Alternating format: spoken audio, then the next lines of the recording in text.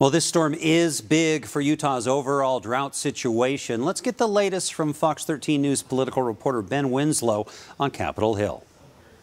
Utah's statewide snowpack average is now 201% of normal. That's incredible if you consider where we've been over the past year.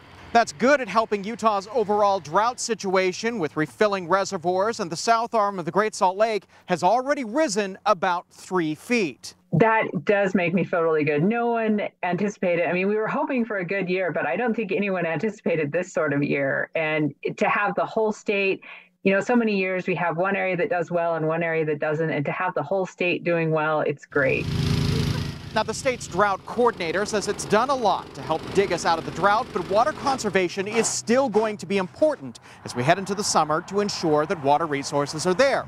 Reservoirs still need to recharge because they got us through last year's drought. Now, with spring hopefully coming soon, there is a chance for runoff. There's also the chance for flooding. Preparations are already underway, but you won't be seeing flooding like we saw back in 1983, where State Street was a river. That's because, well, infrastructure has changed dramatically since then.